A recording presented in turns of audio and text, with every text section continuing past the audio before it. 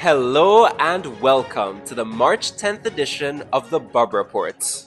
This week, we look back at a moment in history that opened the floodgates for hundreds of poor Grenadians, giving them the opportunity to pursue higher education, thanks to the kind contributions and solidarity of the Cuban government. In October of 1979, the first batch of Grenadian students journeyed to Cuba as part of the Grenada Revolution's thrust to empower its citizens with university degrees, meant to shore up Grenada's future development. This year marks the 45th anniversary of the commencement of Grenada's academic and political relationship with Cuba. The 45th anniversary of the revolution also toppled Eric Gary's regime on March 13th, 1979. Also on the Bubb Report, we deeply dive into Haiti's unfolding and unstable crisis. Earlier this week, Haiti's unelected government declared a 72-hour state of emergency after armed gang members stormed the Caribbean nation's two biggest prisons, freeing more than 4,700 inmates. In the country's capital, Port-au-Prince, corpses lie in neighborhoods and burning tires serve as roadblocks. Meanwhile, international players such as the United States urged Prime Minister Ariel Henry to resign. He visited Kenya last week to drum up military support for the beleaguered country. The latest deadly fighting between gangs and police is being led by gang leader Jimmy Cherizier, who issued a call to topple the unelected and largely absent government. The 46-year-old Cherizier, alias Barbecue, was formerly an officer of the Haitian National Police Force. As a police officer, he is alleged by the United Nations to have played a role in multiple massacres, including the killing of over 70 people in 2018, when over 400 homes in the capital's La Saline neighborhood were set on fire. Cherizier, originally from the Delmas area of Port-au-Prince, often making public appearances in a beret and camouflage, gun in hand, announced the creation in 2020 of a gang alliance. Meanwhile, the current chairman of CARICOM, Guyana's President Ifran Ali, declared on Thursday that the regional organization had not achieved any consensus between opposing parties in Haiti despite multiple meetings convened. Meanwhile, in a video broadcast by CARICOM, President Ali acknowledged the complexity of the situation in Haiti, exacerbated by the absence of vital functioning institutions such as the presidency and parliament, along with ongoing violence and a lack of humanitarian aid. We welcome our guests, diaspora-based Grenadian entrepreneur Ken Lewis, Sasha Filipova, senior staff attorney with the Institute for Justice and Democracy in Haiti, and Dr. Terence Marichaux, Grenadian physician and graduate of the University of Havana in Cuba. Here now is our host, Dr. Kellon Bubb, with this week's editorial titled Women Under Threat from Misogyny, Rape and Gender-Based Violence in Grenada. We thank you for joining us.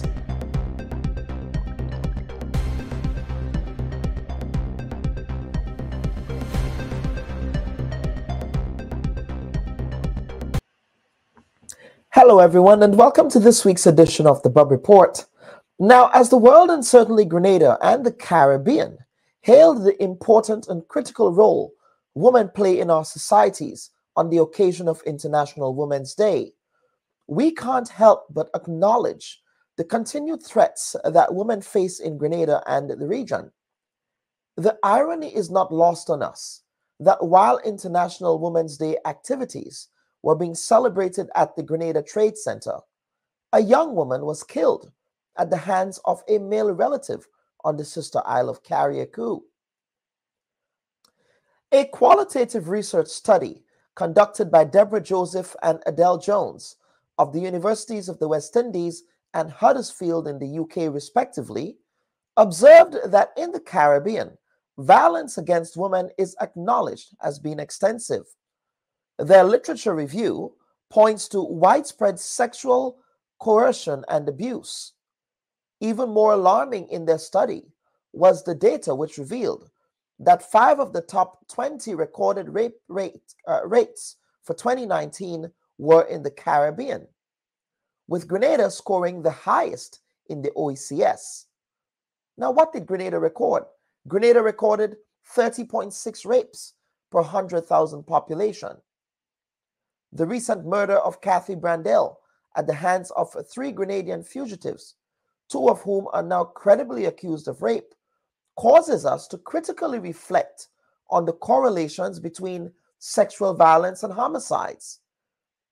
And that particular sad incident added another grim statistic to Grenada's staggering data in respect of rape. St. Kitts and Nevis recorded 28.6 per 100,000 people. St. Vincent and the Grenadines, 25.6 per 100,000 people. Barbados, 24.9, and Jamaica, 24.4. A survey of 1,079 women in Trinidad and Tobago in 2019 found that 30% of ever partnered women had experienced physical and or sexual violence, and 7% of all respondents indicated that they had been forced into sexual intercourse by a non-consensual partner. As elsewhere, the most prevalent form of violence against women in the Caribbean is that which occurs within the context of intimate relationships. And while legislation exists to protect women against the scourge of domestic violence, the implementation and regulation of these laws are largely ineffective, and violence against women remains deeply entrenched into society. Now, Josephine Jones makes the point further that it may be difficult to disentangle violence against women from the region's deep historical, enslaved, and colonial roots, and the systematic emasculation of the Caribbean man that ensued in the process. If violence is examined not only in terms of individual psychopathology, but by situating it within its social, economic, political, and historical context, it would be instructive to acknowledge that as a consequence of slavery and colonization, control and domination were the founding principles of Caribbean societies, with status and privilege being reserved for men. In spite of these serious challenges, our women need to be reminded that they do epitomize resilience.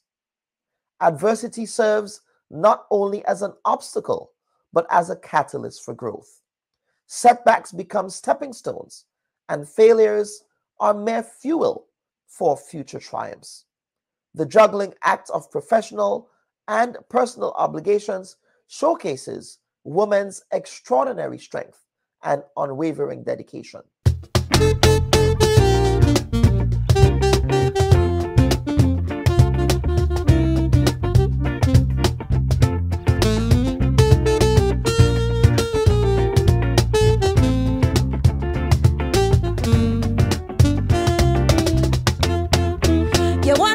To mind your family, want to help your man financially, but nowadays it's really very hard to find a job as a girl in Trinidad. You look around to find something to do, find a boss who promised to help you, but when the man lay down the condition, nothing else but humiliation. They want to see your whole anatomy, want to see what your doctor never see, want to do what your husband never do, still ain't know if the scams will hire you. Well, if it's all this humiliation to find a job these days as a woman, brother, you could keep their money, I could keep my honey and buy with my dignity.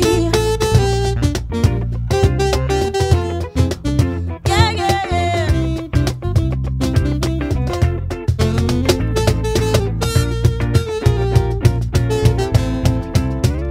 Tell them they could keep their money, I could keep my honey and die with my dignity.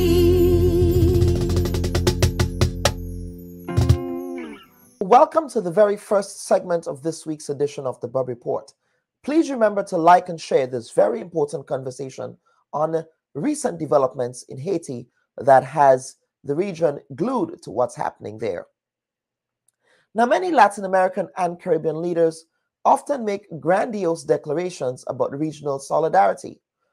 But when Haiti declared a state of emergency last week, as armed gangs took control of more than 80% of its capital, not one single major country in the region offered to help Haiti to restore order.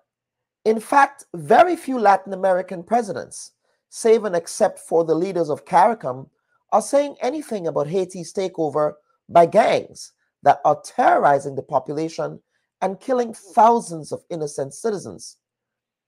Haiti's beleaguered and illegitimate Prime Minister, Ariel Henry, had to knock on the doors of African countries to ask them to send security forces to Haiti under a UN coordinated security plan. Prime Minister Henry traveled to Kenya last week to try to expedite a planned United Nations multinational security mission to the country. Now, under this plan, Kenya was to lead that force by sending close to 1,000 of its security forces to Haiti, and other countries will supply thousands more. But the deployment of Kenyan police agents to Haiti has been delayed by legal hurdles in Kenya.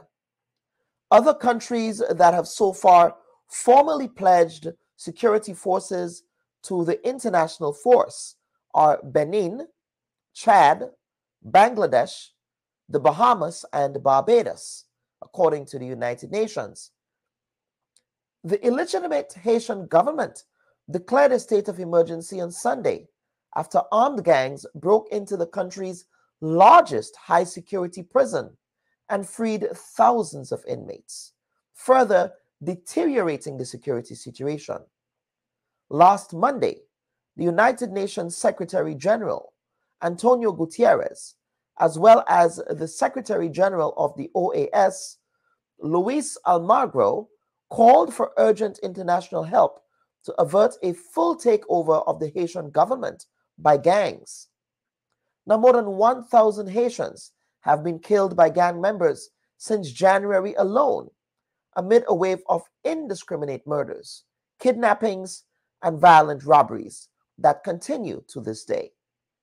Now, the Biden administration in the United States has also reportedly offered $200 million to help fund the planned UN security mission.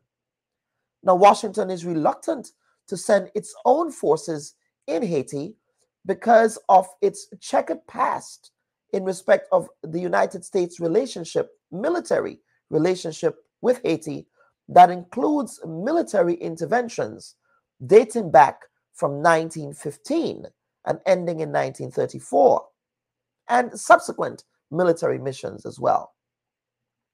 Now, U.S. occupation of the country has made many Haitians suspicious of U.S. motives, so that is off the table.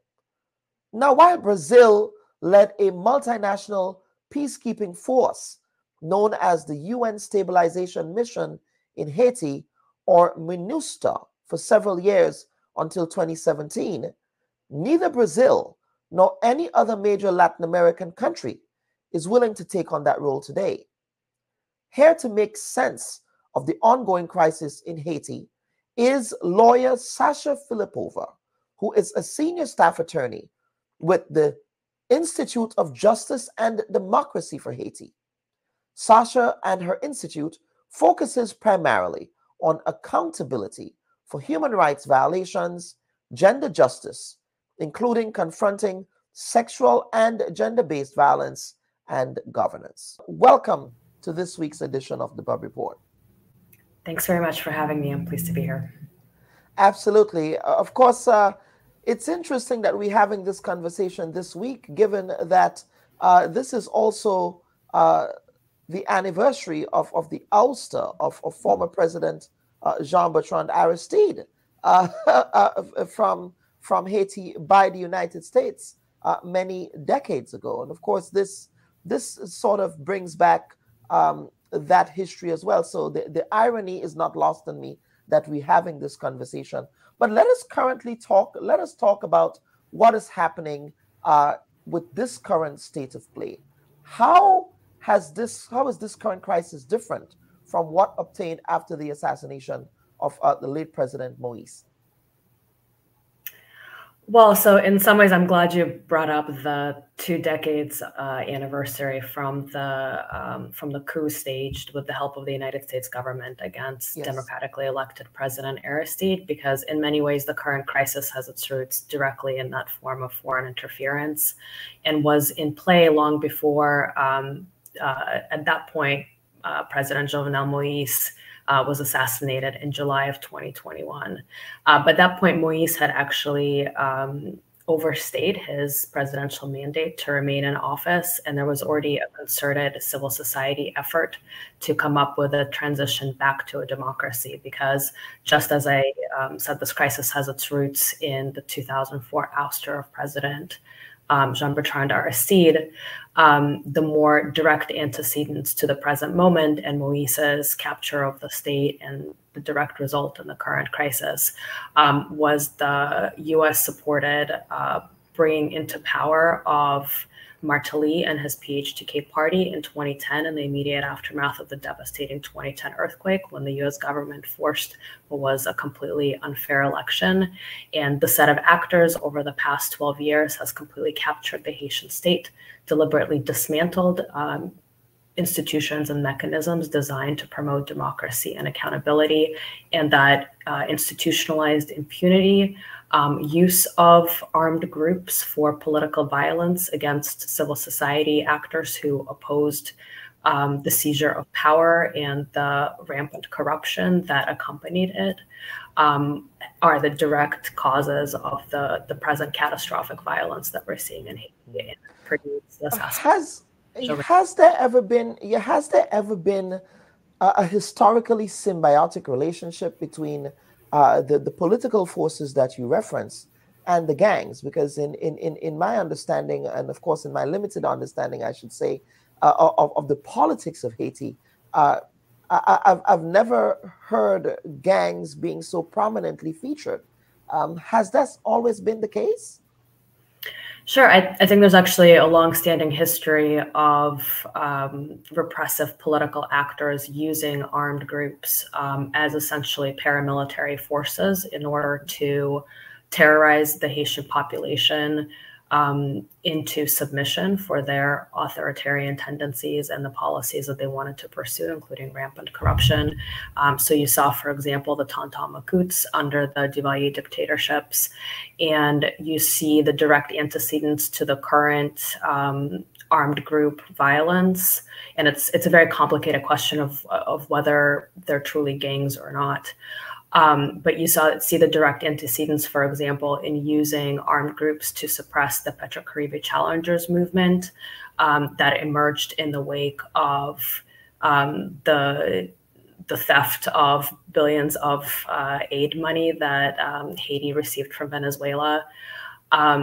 And the popular mobilization that followed was actively suppressed using these armed groups, including, for example, the November 2018 La Saline massacre, where you saw Jimmy Cherizier, who is a former police officer, working together with 2 government officials who have since been sanctioned and are therefore recognized, and this connection is well known, working together to essentially punish an area that was deeply involved in that kind of grassroots mobilizing to demand accountability and to confront corruption. And so Cherizier right now is one of the prominent leaders of one of the gang alliances that has been central to the current violence. And so you see that direct through line between him and political actors. Of course, you talk about that direct through line. Now, my understanding is that Mr. Cherizier, which goes by the sobriquet barbecue, of course, we're going to talk about that. But how did he go from being a member of the law enforcement national security establishment in Haiti to a lawless and extremely notorious gang leader? I think it's a great illustration of what I've sort of shorthand described as state capture. So as I said, starting in 2010, you saw a group of actors who were brought into power with support from the US government capture and dismantle state institutions to essentially enable continued control by these actors and their corruption. And they used paramilitary groups and they used their control of state institutions in order to do that. And so Cherizier, who starts out as a police officer, works in other ways, including with armed groups, to essentially pursue the agenda of these actors, namely to suppress Haitian opposition to that kind of state capture and control. Mm-hmm. And the chronic impunity, and we've been calling this out for years, calling for accountability for the Las Salines massacre, naming the connection between the government and the perpetrators of that massacre, naming the fact of institutional capture and the corruption it embodies, and the ways in which it has been undermining the systems of democracy and accountability in Haiti. And yet the government of Haiti did nothing, and international actors who were supporting those governments really didn't push on them in any way. And so we get to a moment where increasingly you see state institutions collapse one after the other. So at the time when Jovenel Moïse was assassinated, Haiti already no longer had a functional parliament. Only Moïse and 10 senators still remained as elected officials in office. And those 10 senators lacked the quorum to function as a Senate. So essentially they had no authority to exercise their democratic powers as checks and power on the executive. And what this describes is that that state capture that I was describing, including through terrorizing civilians and civil society activists who were organizing against it, meant that you weren't holding elections. So parliament was defunct because under Moïse, no elections had been held. And you saw with his assassination a complete collapse of the constitutional order because none of the mechanisms that should have under Haiti's constitution enabled a peaceful transfer of power in the event of that kind of vacancy were available. Mm-hmm. And of course, as I said in the lead up to this conversation, the president, Ariel, the prime minister, he's out of the country now. I know that Haiti is supposed to have a president. There doesn't seem to be a president now. It's the prime minister, and so Barbecue, this gang leader, is now letting the president, or threatening that if the president returns to the country, that there is going to be an all-out civil war. But isn't the country already in a state of civil war? I don't know that it's accurate to describe Haiti as being in a state of civil war. Certainly there's enormous collapse and a level of violence that UN officials have said is on the order of armed conflict, which is the kind of level that is associated with civil war. So I think the level of violence and conflict is certainly at that level. But you don't see that there aren't sort of political factions that are fighting one another the way you might see in a civil war. Instead, what you have happening is these armed groups have been empowered as paramilitary arms of actors who have captured the state, as I mentioned, essentially growing in power and metastasizing in a variety of ways. So the situation has gotten far more complicated as the state has collapsed. But the reality is that Jimmy Cherizier does not represent some sort of actual political movement. He likes to present himself as a Robin Hood of sorts who stands for some sort of popular mobilization of movement, but that is very much not the case. At least the impression he gives is that he's a populist. I get that sense that he's a populist, and he cares about the common man, and he cares. I think it's opportunistic framing to justify the violence that he is perpetrating against the Haitian people, the kind of damage he is doing to civilian population, the kind of sexual violence we're seeing deployed as a tool of conflict and terror and control for populations. Those are not the actions of someone who cares about the Haitian people and is interested in establishing a stable democratic society that respects human rights. These are the actions of a bandit who is interested in power and control and has very complicated relationships to the people holding de facto power in Haiti, with sort of sanction from various international actors. However, he is complicit in creating the situation. He has clear connections to the de facto government and has acted at its behest at a variety of times, even if there are times when he at least publicly appears to be acting contrary to their interests. As I said, the landscape is very complicated in terms of how each of the actors is now vying for access to political and economic power, because unfortunately the capture of the state has essentially destroyed the social compact of the state being accountable to the people of Haiti and to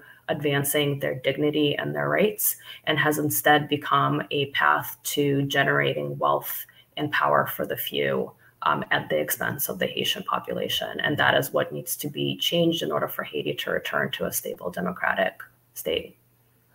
And how does that happen? Because there are several dynamics happening here that perhaps did not exist before. We're not seeing, as we saw with the UN peacekeeping mission that entered Haiti post that earthquake, the appetite for having international involvement or even regional involvement at the CARICOM level seems to be extremely low. And in the absence of, again, civil society institutions, in the absence of a functioning state, you have prisoners on the loose. I mean, this really speaks to anarchy. So where does Haiti go from here? Sure. So Haiti does have a vibrant civil society who have been fighting incredibly hard to restore Haiti's institutions to the Haitian people and who've shown incredible leadership in the space. The problem is that international actors, including my own United States government, has essentially been picking winners and losers and installing and propping up actors who have done the work of capturing the Haitian state, hollowing out its institutions, and enabling these armed actors. So what Haitian civil society, who we work with and partner with, say, and what we strongly support, is that they need the US government and other international actors to stop propping up the actors responsible for the current crisis and to give them space to come up with a Haitian solution to the crisis. And Haiti is endlessly capable of doing this. The history of Haiti is the history of the improbable coming together of the Haitian people in order to secure their own liberty and their own well-being. And you saw this with the successful Haitian Revolution, which defeated Napoleon Bonaparte and the French Empire in order to create the first republic of free Black people rising up from enslavement. And you saw this when the Haitian people mobilized under a brutal dictatorship of the Duvaliers, who were, by the way, supported by the United States, even as they committed gross human rights abuses. And the Haitians mobilized and overthrew the dictatorship and really put together a flourishing democracy that brought to power President Aristide in an incredibly popularly supported election. And then he was undermined by international actors. And the coup, as you invoked, happened, the second coup against him, actually, but with US support, happened 2 decades ago. And it was, yet another cycle of international actors really dictating to Haitians who their leaders should be and enabling actors who use those spaces in order to deprive the Haitian people of their rights. And so what is needed right now is for Haitians to have space to choose their own path forward without foreign interference. And then once they come up with what they consider to be the appropriate transitional path, and there have been many efforts towards this that have been stymied by international actors, then there can be a viable path to stability, because Haitian civil society has opposed the notion of this intervention, in part because it has been requested by an illegitimate de facto government, and Henri's inability to return to the country right now is just the embodiment of the ways in which he has never held legitimate power in Haiti and was in fact installed by international actors and kept in place there over significant opposition by the Haitian people.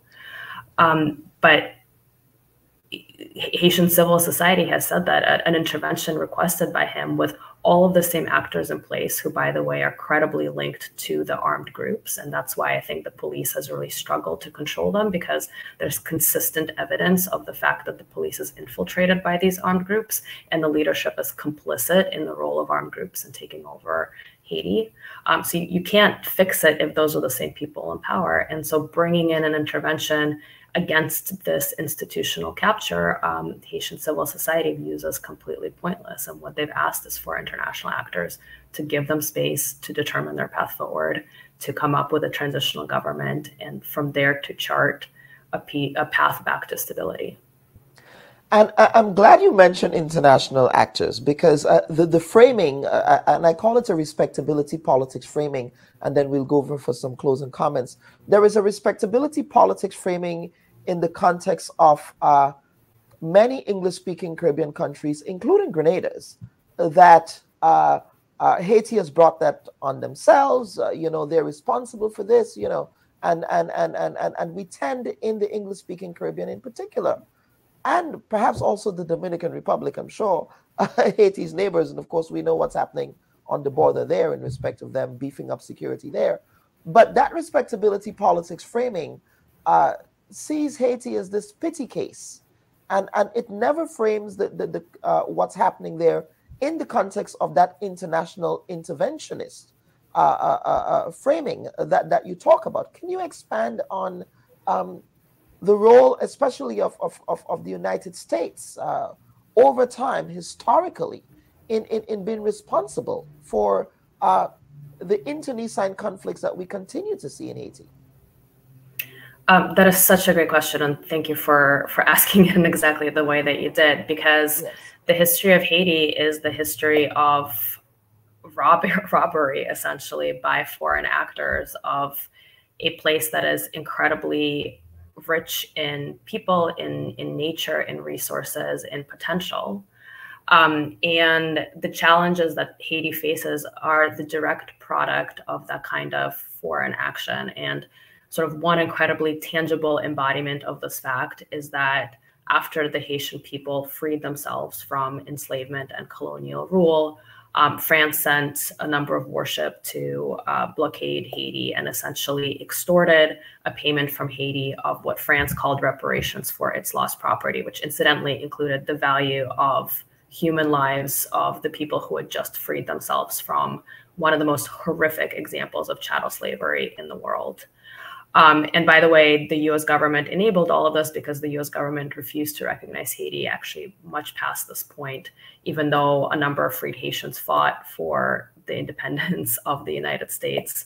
But as a slave-owning country at the time, the US really stood against Haiti. And so France extorted a debt that wasn't fully paid off until the middle of the 20th century. So as France was building its Eiffel Tower, Haitians were paying it incredible amounts of money. And reporting and analysis of that debt shows that it amounted to $21 billion after what was some really predatory financing, including by French and US financial institutions. And they also calculate that the loss of development in Haiti's institutions and in its people was well over $100 billion in today's money. So all of that money that could have gone to building education, healthcare system, sanitation system, to empowering the Haitian people to live dignified lives was going into France's coffers and the coffers of international institutions. And that creates the current challenges that Haiti faces. And interestingly, there's another anniversary coming up on Sunday of former President Bill Clinton actually issuing a formal apology for the role the United States more recently played in decimating Haiti's food sovereignty by structuring U.S. rice exports in a way that essentially undermined Haiti's own ability to produce its food. And one of the hallmarks of the present crisis is that Haitians are starving. More than 4 million Haitians lack adequate food and are at crisis levels of hunger. And that's directly linked to policies by the United States to impede Haitian sovereignty with respect to producing its own food. And then, you know, with respect to government, of course, coups against the democratically elected government under Jean-Bertrand Aristide and subsequent actions to install and prop up in power a series of leaders who disregarded their obligations to the Haitian people and instead pursued policies that favored international actors has resulted in institutions that do not vindicate the rights of Haitians and are instead oriented towards enabling corruption of people who look to the US and other international actors for being able to stay in power. Thank you for that very thorough and very nuanced articulation there. How are your civil society partners doing on the ground, though, under these circumstances?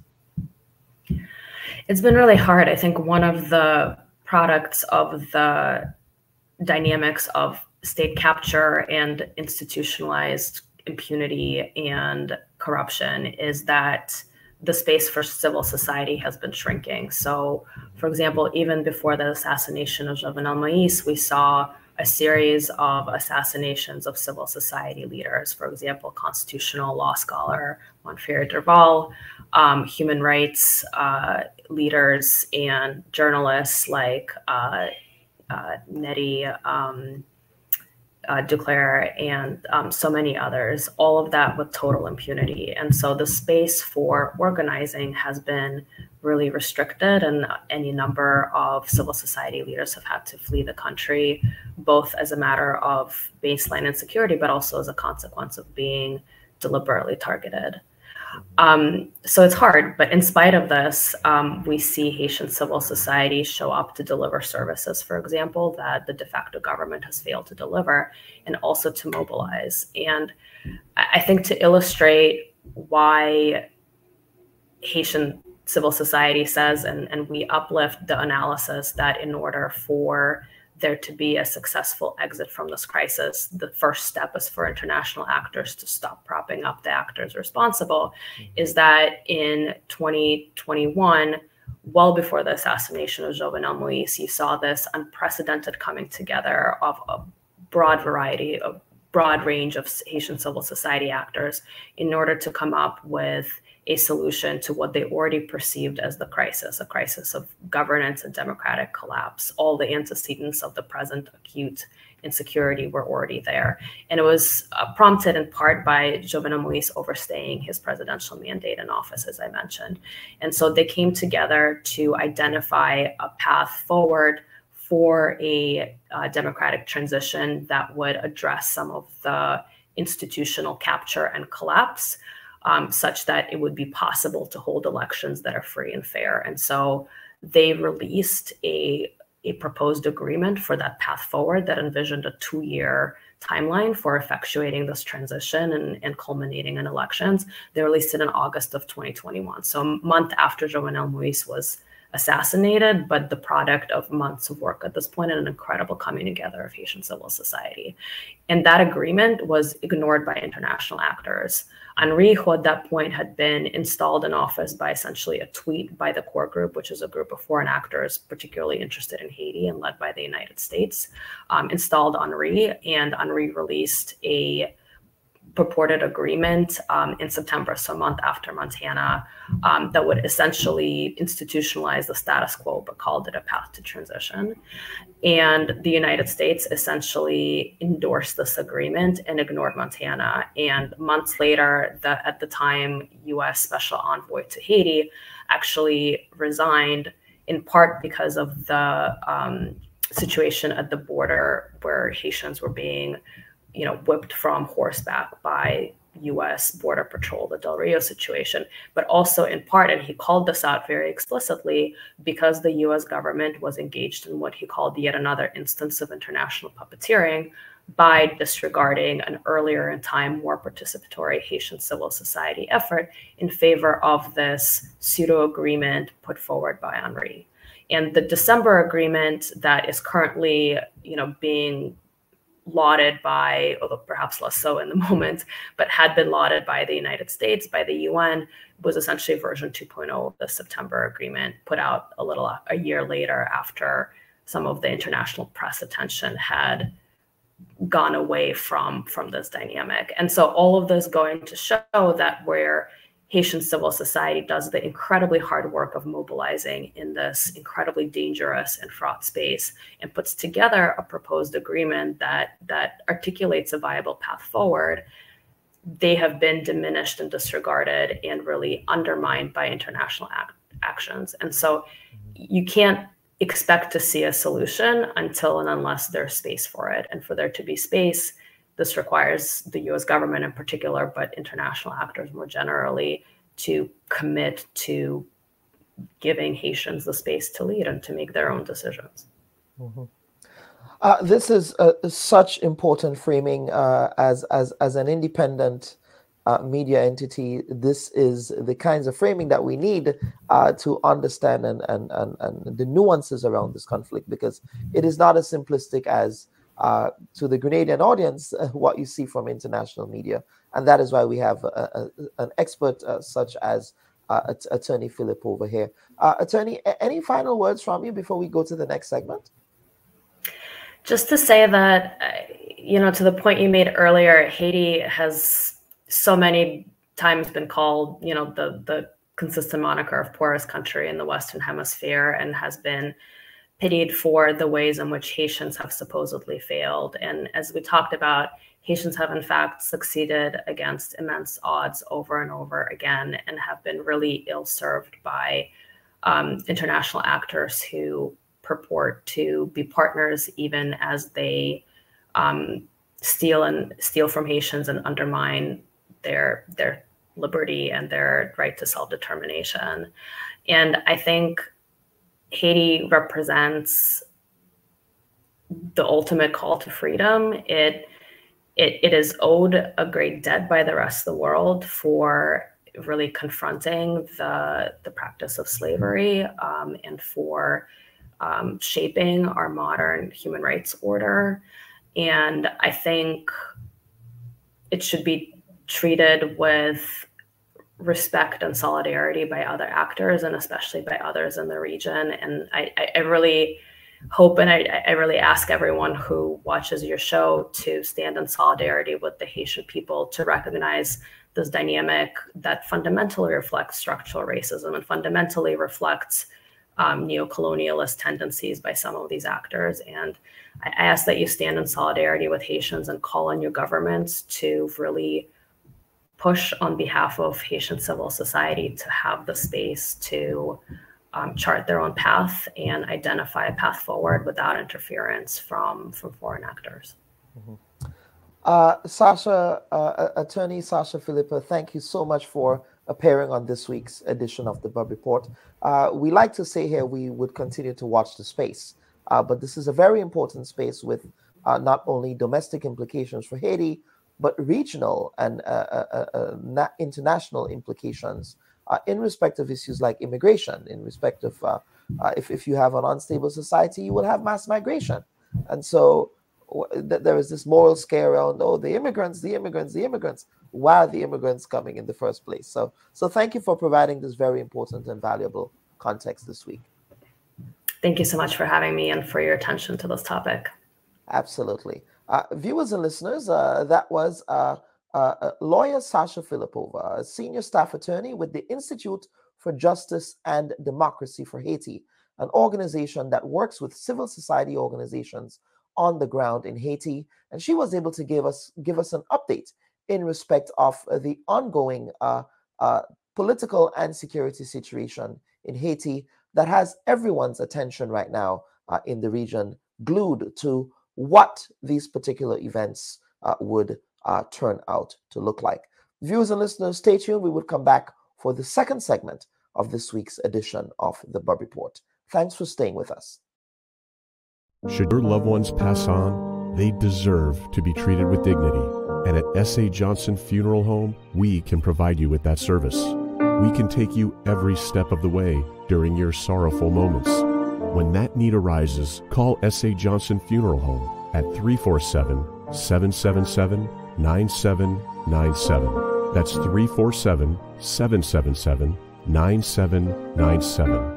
S.A. Johnson Funeral Home is a Caribbean family-owned funeral home here in Brooklyn, providing funeral services, but in a dignified way.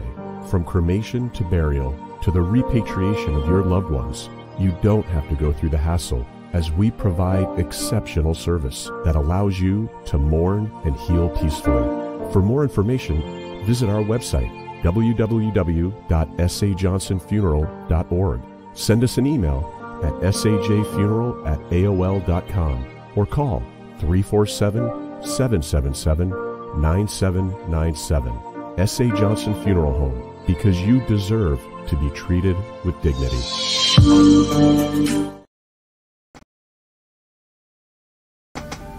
Cuba is a country of many contradictions. While many of its citizens live on less than 50 US cents a day, the Cuban Communist government continues to expend most of its capital and human resources, in spite of the crippling American trade embargo, on offering free tertiary education to thousands of students from the developing world. I had the opportunity while in Cuba to sit with students from Grenada, the only other island in the Caribbean to have had a communist-style revolution. Daryl Isaac and Molina Modeste are both medical students at the Latin American University in Havana. That the education here is a lot more hands-on, a lot more practical, and the one in SU is a lot more theoretical. That's perfect, but both of them would have their benefits in the future. But the difference here, I guess, is a manner in which they teach you Spanish again. The way in which they teach you the different stuff is the way in which you approach the system, because Cuba still follows a morphology system, where they take all the subjects and they make a combination of subjects, trying to create the link in between the subjects in the same time. But the system in which I studied in back home was you study the subjects separately and then you make your own links through your studies. Both of them would have their benefits, because when you study them separately, you get you study more in depth, which is amazing. But here, I guess seeing the links one time help you with the memory process, the memorizing process. Cuba is very different from the culture of Grenada. Starting with the food, there is a lot of starchy food like the rice. It's almost every day you eat rice. And then there is difficulties with communication. We are used to internet back home, or just picking up the phone and call whoever you want to speak to. But here in Cuba, it's very different. Also, there is a lot of adjustment with living with different people from all over the world, with different culture, different religion, different beliefs, different ways of doing things, and so on. So sometimes it's challenging, but then my advice to anybody that is coming to Cuba to study is to always come with an open mind, because when you come to Cuba, it's very, very different and everybody adjusts differently. So when you come with an open mind, it's easier for you to adjust easily. The students were candid about the conditions under which they study. Well, during this last 2 years, I always said I don't know if my brother and my mother sense when I'm stressed, because they always call me around those times. So I have to thank my family, especially my brother and my mother, because they always know the right time to call. It may be right before an exam where I feel flustered, or feel like I'm tired, I'm exhausted, this semester has been way too long. And the phone rings and my mother's just like, hey, you know what to do. Everybody's experience is different. Sometimes how you might adjust to something, I might not be able to adjust to that. So it's good to always come with an open mind, so then it's easier for you, because if you don't adjust, but the quicker you adjust, it's easier for you to study easier. There's a lot of things to face here, and with time, you're gonna make it, because as my mother always said too, there are a lot of people that was before me and the time was even harder, and they made it. Many Cubans boast about their medical diplomacy and are quick to point out that unlike their geographical adversaries in the north, their nearest neighbor, their main export happens to be humanitarian goodwill and not military terror. Reporting from Havana, this is Kellen Bubb. And viewers and listeners, welcome back to this week's edition of the Bubb Report. Now, you may be wondering why we actually played this video. We played this video, as we said in the TN, because we were celebrating 45 years of Cuba's educational contribution to Grenada that started with the Grenada Revolution back in 1979. Of course, this is the 45th year of that legacy. Now, before the revolution, very few working-class Grenadian citizens studied abroad, but that drastically changed in October 1979, when the first 109 young Grenadians left the country to study on scholarships in the Republic of Cuba. This week, we are joined by two pioneering Grenadians who studied in Cuba during that era, as Grenada observes the 45th anniversary of its second revolution, the Socialist Revolution of Maurice Bishop and the New Drill Movement. But I'm happy now, viewers and listeners, to be joined by two legacies of that period. He is Mr. Ken Lewis, who is an alumnus of the Universidad de Oriente, and he studied economics at that university, which is in the south of Cuba. He graduated in 1989. He's part of the class of 1989. And we are also joined by Dr. Terence Marichal, who studied medicine at the University of Havana. He graduated from that institution in 1986. Dr. Marichal and Mr. Lewis, welcome to this week's edition of the Bubb Report. Thank you, Kellen. It's a pleasure to be here. Absolutely. And of course, this is a capstone year, another capstone year for the Grenada Revolution. It is 45 years in respect of that revolution. Now, while the revolution is fraught with many controversial issues, I believe one of the enduring legacies of the revolution is how education was able to catapult many working class Grenadian students into the middle class. Would you agree that Cuba played a significant role in that process, gentlemen? I would say undoubtedly. Yes. Because, you know, in the Gary era and prior to that, the only real opportunity you had to go abroad and study was if you got an island scholarship. There was just one rare scholarship in those days. And if your parents were wealthy enough and you probably had family living in the States, okay, so you might get an opportunity to go to the United States and maybe find your way once you got there. But from a local point of view, there were hardly any scholarships available. There would be the odd Commonwealth scholarship kind of thing and the Island Scholar. And these were given really, you know, to people who a lot of times were supporters of the ruling party at the time. But when the revolt came, it changed all of that. And immediately, with just the stroke of a pen, you know, with the coming into being of the revolution, you had dozens of scholarships being created in the 4 years, 4.5 years of the revolution, and mainly for the sons and daughters of working people who ordinarily would not have had the economic means to send their children to university.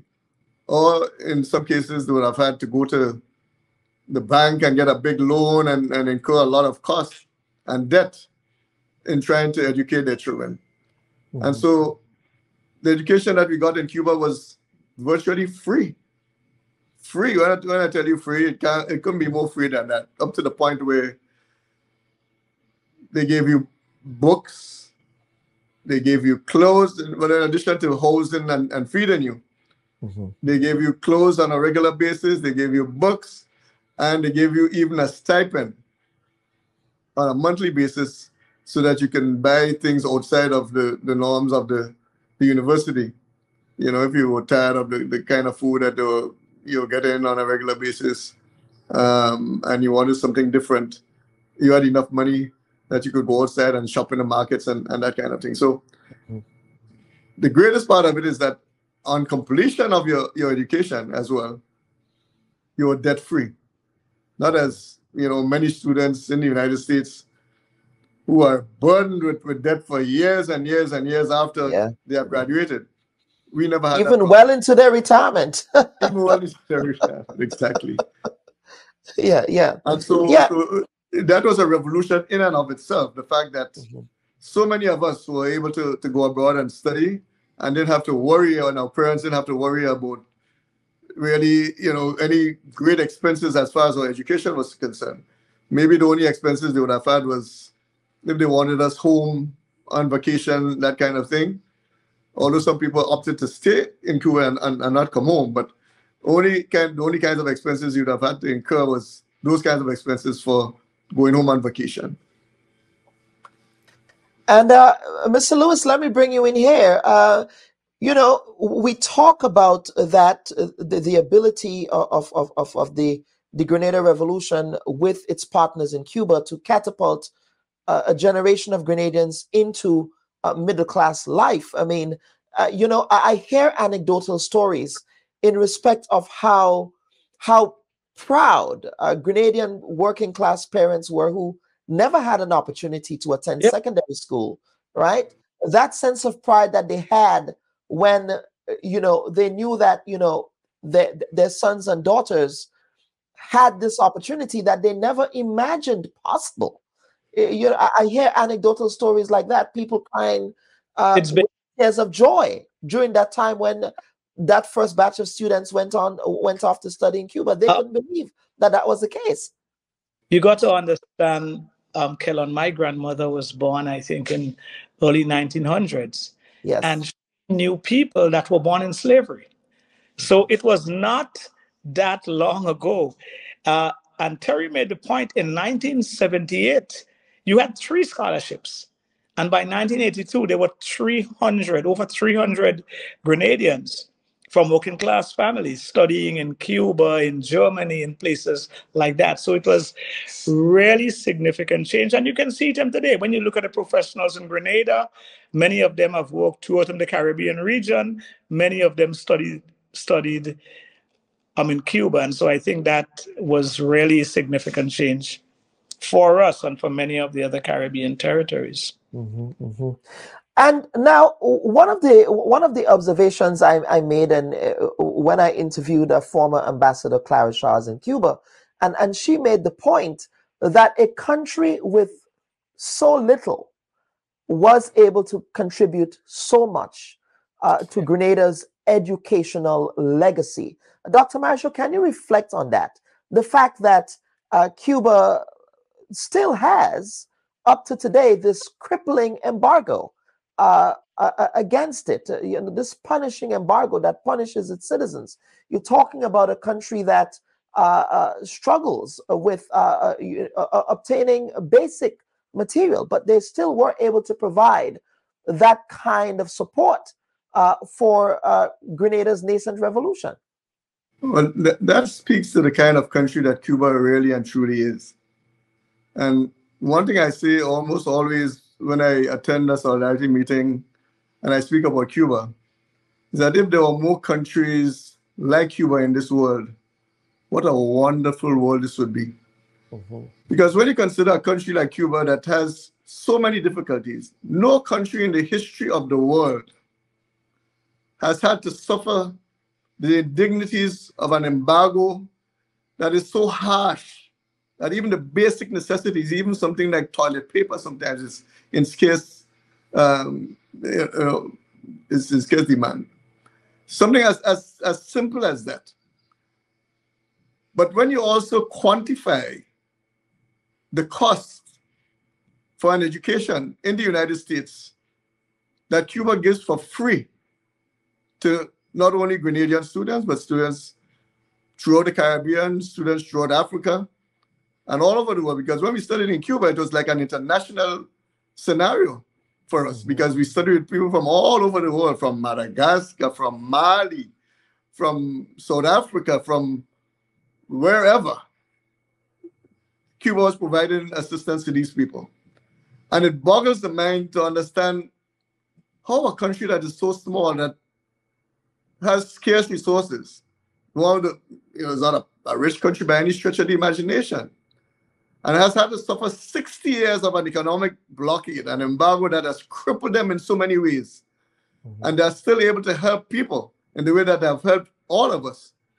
You can only have nothing but admiration for the Cuban people and the sacrifices that they have been able to make on behalf of the people of the Caribbean. When you consider in monetary terms, in real monetary terms and quantified, you run into millions and millions of dollars that Cuba expends in keeping us safe. And let me make that point too, that we have never had to worry about our safety in Cuba. We never had to worry about running from guns or getting shot, as you see on American media all the time. Mass shootings. We walked the streets of Cuba day and night, and no one has ever mugged us. Nobody has ever threatened us. In fact, once they knew we were from Grenada, we are always welcomed and treated with I would even say priority in a sense, because they always remember Bishop and they say, Bishop, Bishop, Bishop. And they would embrace us and treat us in a very special way. We visited homes of all kinds of people, and they always embraced us and welcomed us because we came from Grenada.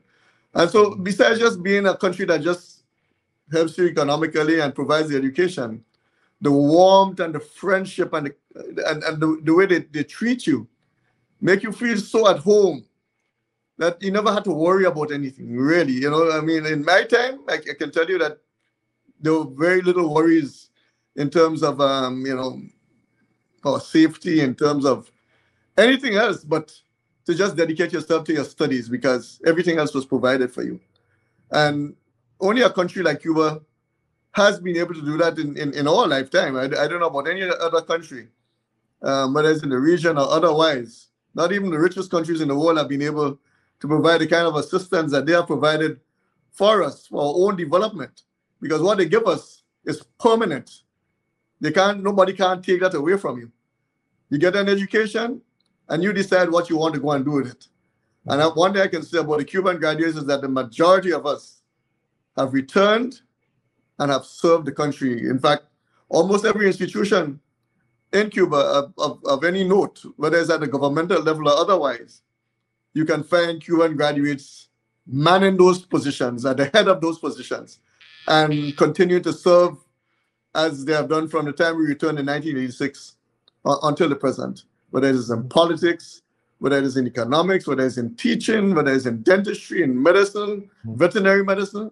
You can just name them, and I can tell you that is the largest of the revolution, because if you were to remove all of that, try to imagine a Grenada without all of these professionals that have returned to serve the country in the last 30-odd years. Mm-hmm. And same question. You wanted to add something. Go ahead. I was just adding, it's a benefit that remains from the revolution. So even if it was just 4.5 years, it's a lasting legacy. The legacy. Mm-hmm. Yeah. And that is so critical, Ken. You speak of this legacy, but let us go back in time, shall we? And in the nascent days of the Grenada Revolution, in that first year, of course, the first group of students, as I understand it, went off to study in 1979. I believe it might have been. Yes, and I'm one of those. And you're one of those from that first batch, right? That very first batch. So talk to us about that initial. I mean, the revolution is still very young at that point. You're talking; it's not even a year old yet. And the revolutionary leaders, it would appear as if they hit the ground running from March to October to have. What was it? What was it about that vision for education that the revolutionary leadership saw, that they felt that, you know what, Cuba would be a very important and attractive option to offer educational services to Grenadians? I would say, first of all, the whole fact that, aside from all of the myths and misconceptions that people had about Cuba, one thing people always knew about Cuba was its prowess in education, health, and sport, because, it was a time when Rein and all these kind of people were famous. But if nothing else, we knew that. And then with the establishment of relations between Grenada and Cuba in those early days, and the offer from Cuba of scholarships to train Grenadian students, the revolutionary government jumped at it. And it was probably one of the best things they ever did, because as Ken mentioned, well over 300 students by 1982 had been studying in Cuba. Of course, initially, there would have been a lot of apprehension, a little bit of curiosity of Cuba, because, most of the propaganda and information that we heard about Cuba is about always something negative, something that, like the things like they eat babies in Cuba, and those are the kinds of things you see. Babies. That's the kind of adverse propaganda you used to hear about Cuba. You know, this communist country that kill people and is not a good country to go to. And a lot of us would have gone to Cuba, a little bit nervous, wondering what to expect in the early days. But in very short order, as we got there and we saw for ourselves, the welcoming experience that we had from the Cuban people. And within a few weeks, beginning to live among the Cuban people and understanding them, and realizing that everything that they told us were lies. They were just blatant lies, And what a lovely, humane kind of people that they were, And you began to speak to them, and you began to learn from their experiences, and they learn from us, and you want to learn the Spanish, and you just interacting with them, and it was just a wonderful experience. I'm telling you, I wouldn't trade that experience for the world. If I had to do it all over again, I would do it in a heartbeat, because it was nothing as I expected. In fact, I had an opportunity to see the both sides of the coin, because just prior to going to Cuba, I'd already lived in the United States and went to school in the United States as well. So I just completed that degree in the United States and had that kind of experience. And then to go to Cuba and get the other side of the coin, not knowing what Cuba was like, and, just going in a way that, with an open mind and seeing what it was. I can tell you I enjoyed that experience much more than I enjoyed the experience in the United States studying in Cuba. It was just a wonderful experience for me. Yeah, Ken? Remember, Cuba had helped the Michael Manley government in the 70s. And so there were a lot of negatives about Cuba that was spread throughout the region. So I remember the Gleaner once had a headline, something like, Gastro kills 5 babies. But they made the G very much like a C. So a play on Castro. 5 babies. And there was just propaganda like this and going on. So there was a lot of apprehension when people went to Cuba, and especially when you arrive in a place and it's culturally different, your first impression is, oh, this different because, the cups were different, things like that. But people adjusted and got to love it. And as Terry said, I can't repeat more what Terry said, totally incorrect. We all had our Cuban families, which we were able to go to when you come off the university, if you want. It was really great. Now, let us talk about this pushback. Did you get any pushback from your parents? Were your parents on board? I'm sure some of them were excited by the prospect that their children would be doing better than they did professionally and academically. But were there any parents who said, I'm not going to send my child to a communist country? Was that existing at that time as well? I think there were 2 pressures. The first pressure was that, like I said, very few people going to universities, as Terry mentioned. So there was this pressure where, no, your kid can get an education, of course, and it's free, so why not take it? But at the same time, they were worried, especially for their daughters and so on. Should I, that kind of thing. But after Terry and so opened them the door and the first batch of students, that was it. By then, the scholarships came and everyone. I remember, in fact, The second batch, I should have gone, but because I was working in the West Indian at the time, they told me I would go later. But I remember the amount of crowding in the ministry for those scholarships. So by the second year, it really opened up and everybody realized that nothing happened to them, the test bunch, and Terry and so were fine. So if the guinea pigs were okay, everyone can now go. Dr. Marisol, yes. On vacations as well, we had the opportunity to come back home. In fact, Yes. the first year we came back home was really an experience in and of itself, because there was this cargo boat that was coming back to Grenada in 1980. And so many of us who wanted to come home but didn't have the means to come home decided that we are going to jump on this boat and get that ride home. So we had that experience where, you know, they provided mattresses for us and we slept right on the deck. There were some mornings when we were going through a squall and you just had to get up and fold that mattress quickly and get it, you know, into some area where it wouldn't get wet so that you can use it again. And many of us right under the chimney. So at the end of the day, you were just black from soot, you know, just from the smoke and soot that was coming out of that chimney, you know. But it was an experience in and of itself. We came home and landed safely, and our parents were happy to see us. And then now that interaction with, you know, the revolution at the time, this nascent revolution, the young people wanted to know how that experience was. In fact, I was invited to address a youth group when I went home for the first time, and even to speak to members of the military, because I went as part of the military. I was actually sent by the military to become one of the doctors for the military. And so when I went back, I was able to speak to some of them. And once they knew that everything was fine and that we came back safe and sound and we were able to relay some of our experiences to all of them, then people felt a little bit more comfortable. And as Ken mentioned, by the next year, people were lining up, trying to get scholarships to go to Cuba.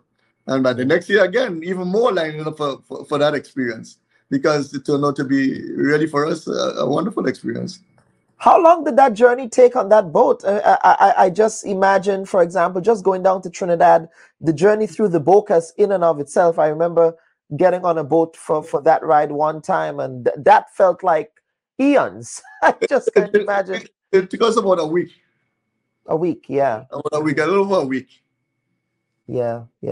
That is a fascinating story. Now let's get down to brass tacks and talk about the university experience. Of course, in my time when I visited Cuba, I what really surprised me was, and again, you know, you talk about this Western media propagandistic lens that you know, it's just like, you know, the way that they frame Africa as everyone, you know, sleeping in huts and swinging on trees, that type of thing. And I remember when I went to Cuba, I was just really surprised, pleasantly surprised by the extent of international students in the country. I was really surprised by that. And, you know, and so let us talk about, and Ken, I would begin with you with this question. Let us talk about that academic and professional development experience that you had at a Cuban university. Set the scene for us. What did that look like? Cuban University was great. Great professors from Germany, from Russia, from Cuba. But that was not all. It was the experience you got from people.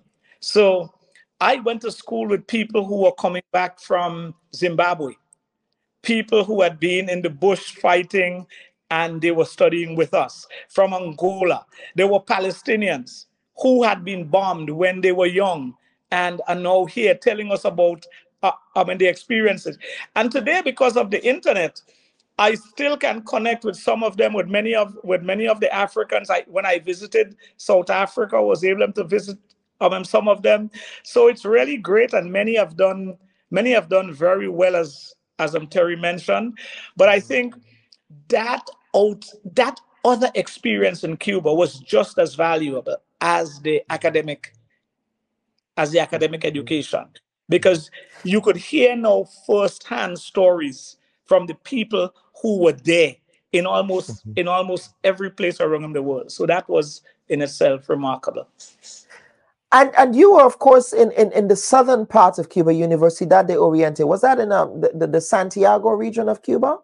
Yes, man, the best part of Cuba. I could tell Terry that.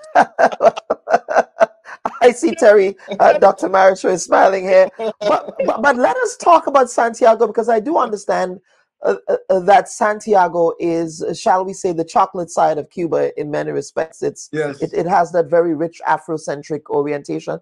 Talk to me about being there and that experience you had with Afro-Cubans. First of all, you're 23 in a place that's very hot. It's much hotter than the northern part of Cuba. And of course, a lot of people that look like you, culture, you can see. We went to Santeria stuff. You know, people still practice that there because they're African lineage and so on. So Santiago was really great, and in a sense, it's my adopted home, my second, you know, in terms of that. But and the music and the big bands, you know, from that part of Cuba was also great, and because the way Cuba is, many things are accessible. So it's not like to go to a show, you have to pay big money, you know. I'm a revés in the park and everyone can go. So growing up in Cuba, I think, and being in Santiago especially was really great for me. And Dr. Maricho, of course, you were in cosmopolitan Havana, shall we say? Yep. And of course, you know, Havana is such a historic city as well, very international. And again, that's the thing that I wish people appreciated, how international Cuba is, especially in respect of its global South orientation, which I really appreciated. So talk to me about your experience in, did you visit, or what was it, the Tropicana? I think that's what it was called. Oh, of course. You can't go to Cuba without visiting Tropicana. Yeah. But I mean, in the first case, when we just went to Cuba, we stayed in a sort of rural village to the east of Havana called Machurucutu. That's where we did our first year of studying Spanish and, you know, getting oriented into the whole Cuban educational system and preparing us to go into university in the next year. So it was a beautiful experience living also in that rural area, because again, you got to interact with the villagers and really simple people. And the group of us, well, we spent a lot of time exercising and just exploring generally. You know, I remember once we found this herb on the side of the road, and people said, "Wow, look what we just found, some sugar dish." But you know that from the time they found sugar dish, that was it. Guys were making sugar dish tea all the time, you know. No, this is a rural side. But then afterwards, when we moved to Havana now to begin our real studies, you can't get more international than that, more cosmopolitan than that. The high-rise buildings, you know, to visit what is called Havana Libre, the big hotel in the middle of Havana that was acquired by the Cubans after the revolution. And, you know, just living in a city that was, for the first time, well, I lived in New York, so I know what a city life is all about. But living in Cuba now and seeing how the people interact with each other and seeing all of these different foreigners, and then in school, as Ken was mentioning, all of these different nationalities, whether they were Palestinians, whether they were Colombians. I mean, I've developed relationships with so many people. The Jamaicans in particular, the Caribbean people, we had something special because we always met and interacted with each other in many ways. In fact, one of the things that we used to do as Grenadians is that we had this festival every year. And a lot of the songs and so that you would have heard being portrayed during our independence celebrations this year, all of the folk songs, the Grenadian group, all of us, we knew all of those songs. And every year we used to have this competition among faculties, or different schools, where we put on a show, for example, and we'd rehearse. We spent a lot of time rehearsing all of these folk songs and so on. And invite everybody to come and listen to us, participate in these cultural activities. So we showcased our culture as well, our own culture, and people enjoyed it, And then we got to learn about the experiences of the same people like the Palestinians. We learned about the Colombians and the problems that they had with the rebels in Colombia and all of that. And you develop this sense of solidarity in Cuba with the struggles of other people. You begin to understand, that we are not isolated. The struggles of Grenada are intertwined with the struggles of people from all over the world, We got to interact with a lot of Africans in particular, from, as I said, Madagascar, from Mali, from South Africa, Botswana. All of these countries, they were present in Cuba in one form or another, studying or living in Cuba, And so that interaction with people and that experience really opened up your eyes and to a lot. And in my case in particular, I had probably one of the more unique experiences. And Ken will tell you that, after the collapse of the revolution, then I had to travel all over the world to represent youth and students while studying. So it opened up some avenues to me that I never knew was possible, because I had to attend, for example, preparatory meetings for the World Festival of Youth and Students in Moscow. And, I was just whisked away sometimes from my studies. The Union of Communist Youth, the leaders would just come and say, Marisho, boy, you have to travel next week. Just like that. And I had no choice. I just had to just get my stuff together and just join them and fly to Moscow or fly to Germany or to Czechoslovakia or West Germany or Bulgaria or Hungary.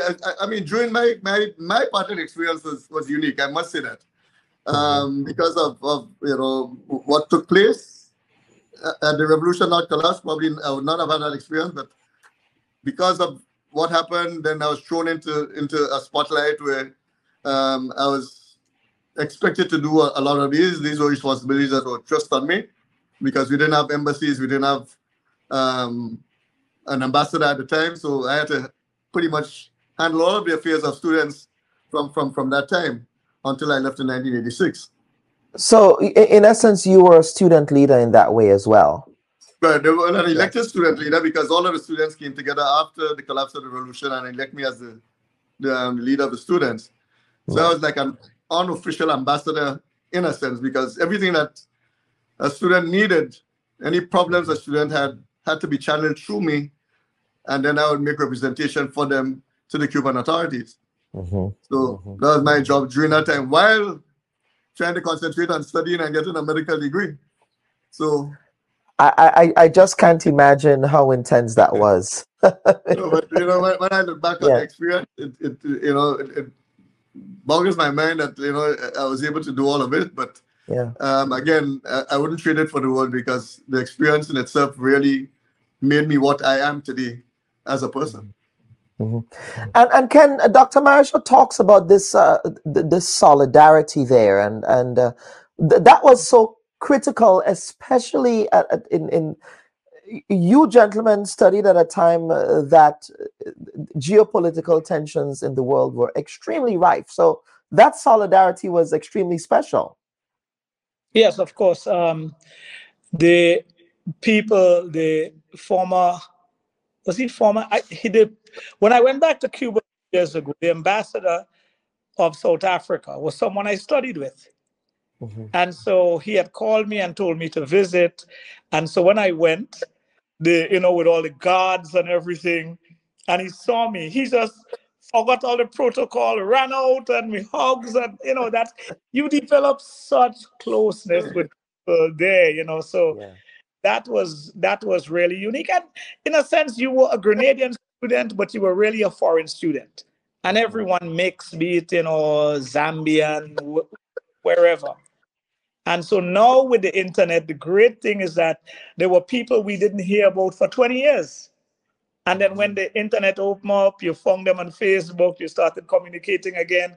And so now we have WhatsApp and chat group with a few of them and, you know, that sort of thing. So it has been a really great experience. I mean, the former minister of finance in Suriname was my bunkmate, and we studied together and things like that. So was a really great experience. Still is. And still is, and of course, you know, and we talk about these great legacies, but in my understanding of the post-revolutionary period, as was the case in the pre-revolutionary period, Grenadian Cuban graduates who returned to Grenada, as I understand it, experienced pushback in respect of what you were willing to contribute to your own country. Can you reflect on the pushback you received from the immediate post-revolutionary establishment in St. George's? Well, I can speak to that very eloquently because I've been a victim of it in a sense. One of the first things I did when the revolution collapsed and I was elected as leader of the students was to write the government of Grenada, who was recalling us. They wanted all of us to come back home. And we said, you know, we met among ourselves and we decided, okay, well, no, that's not a feasible option for us, because you're being recalled and without any options in terms of whether we're going to be able to continue studying, where we're going to be studying, and anything like that. So we decided we're going to complete our studies, and we so informed the government that that this is what we are going to do. Just before we returned home in '86, so of course there was a batch that returned in '85. The first group returned in '85. These were the people, for example, the dentists and so, and other people in university courses, which would have had a 1 year difference less than the medical students. But I also wrote the government informing them that our students were beginning to return, and that we hope that they would treat us in the same way as the revolutionary government would have treated us, because we were sent on government scholarships. And we were willing and ready to return to provide our services to Ghanaian people, just as we had promised the revolutionary government. When the medical students returned home, the dental students already had the experience of being absorbed into the system. And they had some help with people like Dr. Stroud and so on, who lobbied for them because there was a scarcity of dentists in the country. When the doctors were returning, I did the same thing. I wrote a Blaze government informing them that we were returning home and that we were willing and ready to serve in the same capacity as before. Of course, when we returned home, there were all kinds of obstacles put in our way. They weren't accepting our credentials. They said we were not well qualified, and they had to contact the University of the West Indies to determine whether we were well qualified or not. But UE informed them that the Cuban degree is a very recognized degree all over the world, and they had no problem with it. So that was the first obstacle we had to overcome. Then the medical students, we had to sit and wait for a while government deliberated, because they said they didn't have the space and the money to absorb us. And after a while, they did inform us that they were going to provide 5 spaces. There were 10 of us at a time. 5 spaces on a first come, first served basis. Now, I in particular, and many of us found that unacceptable, because how are you going to determine who are the first 5 to go in or not? You know, we couldn't decide. I mean, they didn't put academic criteria, like maybe academic index or whatever it is. But at any rate, 5 spaces, and then what happened to the other 5? I was at the time counseling people that what we should do is just have a common denominator. Let them license all of us. because we had already done internship in Cuba. So they gave all of us license. Then who wanted to go and work with government could have gone and worked with government. The 5 who wanted to go, they could have taken the 5 spaces. But at least the other 5 would have had that option to go into private practice and survive, through private practice. But the government said, no, we're not going to give you your license until you serve a period of internship again. And this time, not 1 year of internship, but 2. 2 years of internship. So it meant that compared to other doctors all over the world who would have done 1 year of internship, we would have had to do 3 years of internship. The 1 year they already did in Cuba, and 2 more being imposed by the Grenadian government. No, I counseled and said that we can't accept this, But of course, with that carrot and stick being waved in front of us, the weaker ones among us decided they were going to take it. So one person took it, and then another one took it, and then the rest of the group said one from 10 is not, like how Eric Williams said after Jamaica Federation. And so they left us just hanging. Eventually, everybody was absorbed, months later. And I was not going to be among the first to go. I wanted everybody to go in because I was the leader of the students. And when my turn came, just before my turn came, actually, I went to New York and I was invited to address a meeting in Medgar Evers, which I did during the years from 1983 until 86, from the time the revolution collapsed until 86. Anytime I went to the States, I was always invited to do a little address or something like that, because people already began to know me as a student leader or a youth leader. So I did that, and I went to New York to continue my residence status kind of thing. And I went into the ministry and told them I was traveling to New York, and that when my turn came, they could contact me. In case I came back after a period in the United States. And when I came back and I showed up for my appointment, they refused to give me one. They said that they sent me a letter saying that my entry into the pre-registration internship program was revoked because of recent developments. So I was like, what are these developments? What is it? Well, they never told me anything. They just told me that was it. I took my case to a good friend Leslie P at the time, who was anti-Cuba, anti-us, everything, but he still ran my story. And I could still remember the caption: "Marisol left out in the cold." That was the headline on the back of the Grenadian Voice. The Voice paper at the time. So the Minister of Health at the time was Danny Williams. So I went to him and I said, "Mr. Williams, what are these recent developments?" He's asking me if I can tell him what are those recent developments. I said, no. I said, you took everybody in on the basis of their qualifications. I have the same qualifications, and you have to take me in on the basis of those qualifications as well. It was only after Leslie Pierre contacted him and asked him, well, how you could take everybody in and leave Marisol out. He said, well, because I attended a meeting in New York in which I was critical of the government and that my attitude was not in keeping with one that desired to work with the same government. At that time when the democracy was supposed to have returned to Grenada, when they criticized the revolution, it's not democratic, you can't talk, and I talk and I criticize all of the obstacles that they were putting in our way, and I internationalized it. And I spoke about it because there was no need for it. And because of that, my right to work, a right enshrined in the Constitution, was taken away from me for 4 years, from 1986 to 1990. But even so, go ahead. No, go ahead. But even so, every Grenadian is also entitled to that constitutionally guaranteed free speech right. And so one ought not to be denied any opportunities because of your exercise of that particular constitutional right. Precisely. Precisely.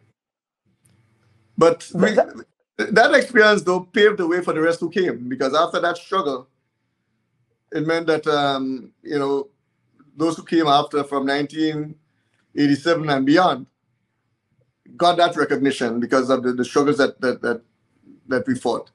And then we still had another struggle to fight because we had to remove that discrimination against Grenadian doctors who had to serve 2 more years of internship rather than one, which professionals from other islands or other countries would have had to serve if they had to serve in Grenada.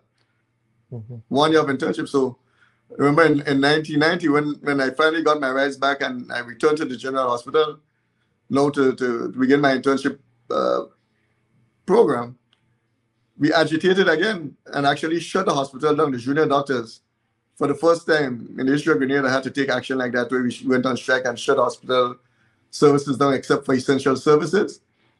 With that demand in particular, that they remove that 2-year internship stipulation and make it one for everybody across the board.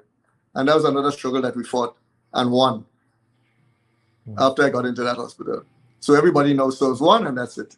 But that paved the way for everybody else now after that to serve 1 year of internship and then get their license. The funny, go ahead. Part of the funny thing is that while Grenada was discriminating against Cuban graduates and trying to, as though Cuba was something out of this world, when I went to City College to do my master's, and I was very apprehensive because I had studied in Cuba and I see how we were treated in Grenada. When I went and I presented where I studied, the guy in the bursary looked at me like, why am I, so hesitant, And I remember him coming outside and looking at City College. And he said, doesn't this look like the University Havana? And I said, yes, it looks the same. And he said, well, it was the same architect. You understand? He said it was actually, and so basically what I'm saying is that while we were making this big problem in Grenada, in the US, supposedly Cuba's adversary had no problem with that. Yeah, it's interesting. I never knew that part of the story. The fact that in the build up to Grenadian studying in Cuba, you had all of these prejudices against Cuba. Oh yeah. And having returned with your professional qualifications, which I'm sure the country needed and still needs, especially in respect of the public healthcare infrastructure of the country. And you were treated in this way. It's insane to me that actually happened. But it's good that we are laying this on the table, gentlemen. You folks can write an entire set of books. I'm sure on your experience in Cuba. There are 2 final questions before we get to the next segment. One has to do with the long-lasting relational the bonds that we had Grenadians getting married to Cubans, having Cuban wives, and Grenadian wives having Cuban husbands and things like that. Did any of you, shall we say, sold your wild oats while you were there in Cuba? Do you have Cuban roots?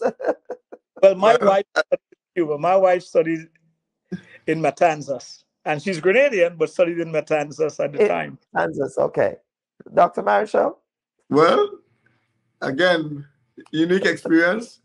Yes. The first one to get married to a Cuban lady in Cuba. And the first one to actually have a child in Cuba. Okay, my first daughter, Tamara, was born in Cuba, and I married a Cuban lady, Marta, and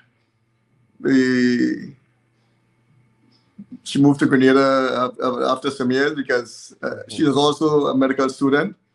So she graduated as a medical doctor, became part of the family doctor program in Cuba, and later on joined me and in Grenada with my she and my daughter joined me in Grenada. And she became an integral part of the Grenadian healthcare system as well. She worked for many years until her recent retirement. Yes. But she worked in Grenada before me. she got accepted and worked in my own country before I got my right. And considering how much you struggled. Exactly. Right. And we bought 3 children, 2 of whom are medical doctors today too. And my last one started on the road to medicine, but I don't think he liked medicine, so he graduated with a pre-med degree in biological sciences from FIU. And also just recently, this is his love, I think, more computers and so he just completed another degree in IT at the St. George's University. So I have 3 Cuban Grenadian children, if you want to call it that, and ex-Cuban wife. Yeah. No, this is these are beautiful stories, you know. And again, it goes back to that solidarity, that camaraderie that we had with Cuba and still continue to have with Cuba. The Caribbean still continues to have with Cuba. Now, I want to end on a very important note, and this is for Grenadians, especially Grenadians in the diaspora, who visit Cuba all the time. And I do remember, and I shared this with Brother Ken, that the very first time, and I'm going to put Sister Clara Charles on the spot now. I remember the very first time that travel was open between the United States and Cuba under the Obama administration. We had to get some kind of permission, but because I work in the field of journalism, it was easy for me to get a permission to travel to Cuba with the help of former Ambassador Clara Charles. And I remember Ambassador Clara Charles saying this to me. She said, I'm giving you this letter, but in return, you must bring school supplies for the Maurice Bishop School in Cuba.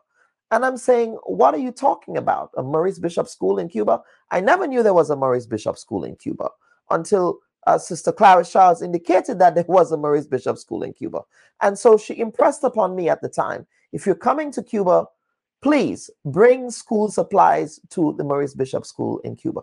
And I'm saying all of this to say, gentlemen, that another point that Ms. Charles made also was that a country that is under such an oppressive embargo, a country that has that struggles to manage its very limited resources, is still able to give as much as it is giving. The least we can do as people who benefited from Cuba in some way is to give back.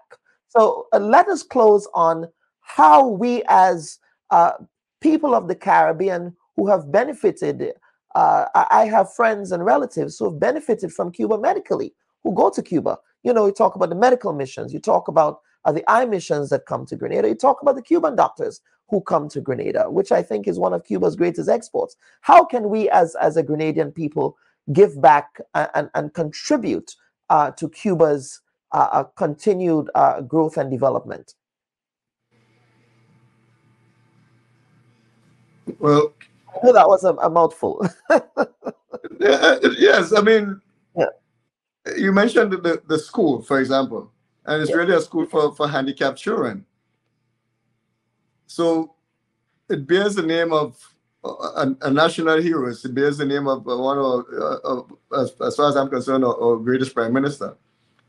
And, you know, even just a small contribution from time to time towards that school is something that is well appreciated by the school and by the people. In these times where Cuba is going through a very, very difficult time, economically and otherwise, if from time to time we can raise, you know, the transport that we can access to take things to Cuba. So if we can from time to time raise funds and, you know, just help to upkeep even some of the students, you know, instead of having them to rely on the Cuban resources, that we try our best to upkeep our own students by sending, you know, bars. I think recently the ambassador from the Grenadian ambassador to Cuba contacted me about sending a group of parents who are organizing bars to send to Cuba, and they're contacted the embassy, and some form of transport was made available to them to get some resources and barrels to the students over there. So those are the kinds of things we can do on a regular basis. And we don't have to wait until Cuba has a disaster to help Cuba.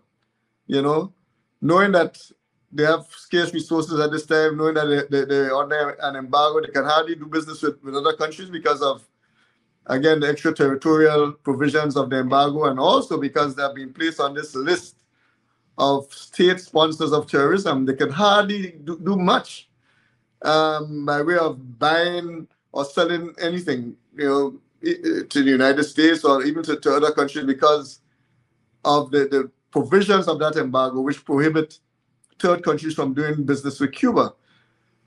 So sometimes you have to just defy the so-called law, because that law of the United States, if you go to take it on, you'll be so scared to do anything that, you just sit there and do nothing. But we also have to recognize the voice of the people in the United Nations. And the overwhelming majority of people of the United Nations who have said in no uncertain manner, year after year, when that resolution against the blockade comes up, have voted overwhelmingly in favor of the lifting of the blockade against Cuba, with only two countries against it, which would be the United States and Israel, which, as far as I'm concerned, are one and the same country.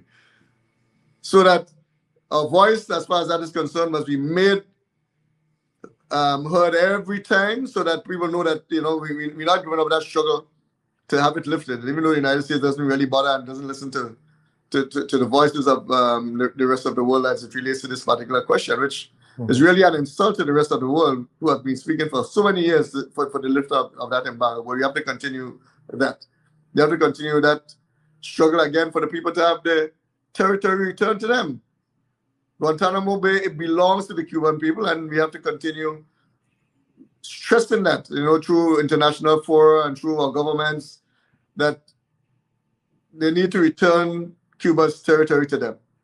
And whatever way we can help economically, as I said, to send from time to time, barrels of whether it's food or just basic supplies, sanitary supplies, whatever it is, the things that are in really scarce supply in Cuba, that whenever there's a possibility. I remember recently we made a drive after one of the hurricanes to send things to Cuba, but it sat in the airport for a long, long time because of some problem with the transport for months and months and months, and we had collected quite a bit of material. My clinic was even used as a hub for that, and every so often the ambassador would come and pick it up. But we have to continue to make those drives. You don't have to wait until there is a particular crisis like a hurricane or anything like that. There's an ongoing hurricane, which is the blockade. And we need to continue to help them as much as we can. And I will tell you, for me personally, one of my biggest disappointments is the attitude of our own Cuban graduates towards Cuba. And I think Ken would agree with me too, that, that attitude has not been the most forthcoming attitude in the past. Mm-hmm. And I would like to see a lot more being done. I'd like to see more of our graduates come forward and show that gratitude to Cuba for what they have done for us. I think that is very, very lacking in our society still. We praise Cuba and we have that degree and we make money off of that, and we have good lives and what have you, because it has helped all of us. Yeah. If you go through the society, there are a few graduates from Cuba who are not living a decent lifestyle, thanks to Cuba. And I think the most we can do, or the least we can do, is to give a little back whenever we call upon to do so. A lot of times we don't do it, but the least we can do is to give back a little. I think many given back to probably individual families, to friends they have in Cuba. But I think you need to have it far more organized. Yes. Now that we have this movement here, Graduados de Cuba, that we could really start to organize it better. Because part of the problem too has been organization. So the very blockade and difficulty to get things into Cuba has been put in the way. So for instance, you can't send a Western Union. I was trying to help Cuba to send a Western Union. The States in Grenada, it's blocked. So I have to get someone that's going into Cuba to give money personally. So it is a bit difficult, but there's a lot we can do. And I want to make a second and just one last point on that. One of the last things I remember when I was leaving Cuba and I asked how we can help. One of the things one of my professors told me, he says, whatever we give you, help others. So I think we should continue with the solidarity we saw in Cuba. And in a sense, this is why I still work in cooperatives. This is why I still work in the working class movement and with drivers in the US and so on. I think people just continue to, wherever you are, give the gratitude you saw in Cuba. But I agree with you, Terry, we really should try to do more for the Cubans themselves. And that is a point that former Ambassador Clary Charles made, and several ambassadors before her. I think it's a clarion call, you know, that first of all, the education was given to you for free. You are not saddled with debt. I mean, where does that happen in any kind of industrial activities? Ken? By the way, they even provided entertainment. In other words, besides us giving you bakers and all of that, there were bus tours they would give us in the vacation period. Remember, Terry? Yes. The same Tropicana you talked about. Exactly. Exactly. They took us to Tropicana and provided one of the most beautiful music you'd ever get in Tropicana. And that spectacle under the stars is something that is unforgettable. Oh, no. It's just a wonderful place. People don't realize what a wonderful place that is. And such a beautiful place. That little opening under the Obama period. Yes. Everything began to flourish again, you know. Everything just in just one single year, with the cruise ships going in, all the flights going in, and it just started. Can you imagine if they just lifted that blockade? What kind of country that would be? Like the whole of, like all of Brooklyn went in that 1 year. Everyone. Yes. I was one of those people that. And that is what they saw, and they decided, this country is just progressing too fast in just this little time that we opened it. Let us just clamp down everything again. And then when the Trump administration came in, he decided, I'm going to outdo Obama by just shutting down everything. And not just shut it down, they adopted some 227 new measures against the people, against for nothing, for absolutely nothing. And the last thing he did just before he went out was to name them on that list. That was like almost the nail in the coffin. It's like a death knell at that point, of terrorism, you know, which really made it 100 times more difficult for them. And that is why it's even more critical for those of us who benefited from that type of education, that type of service, give back. I believe in gratitude. Gratitude is a must, you know. Gentlemen, this was such a riveting and beautiful conversation, and I'm sure it brought back lots of memories for you. I learned a lot. I'm sure the audience learned a lot. So thank you all for appearing on this week's edition of the Bubb Report. Okay, thank you, Kellan. It's a pleasure. Thank you so much for having me. Absolutely. Hi, everyone. Thanks for checking out the Bubb Report's social media pages. If you'd like to get more videos, show highlights, and watch our weekly live show, follow our Facebook, Twitter, and Instagram pages, and also subscribe to our YouTube channel. You can catch repeat episodes on Wednesdays at 4 and 5 p.m. respectively on CRFM Radio and GBN TV in Grenada. We are also viewed on Sundays at 8 p.m. on WPG-10 throughout the Caribbean. Thanks for watching. Viewers and listeners, we're happy that you can join us for this week's edition of the Bubb Report. Please join us next week for another installment. On behalf of the producers of this program, I'm your humble host, Dr. Kellan Bubb, wishing everyone a pleasant week. Take care now. Bye-bye.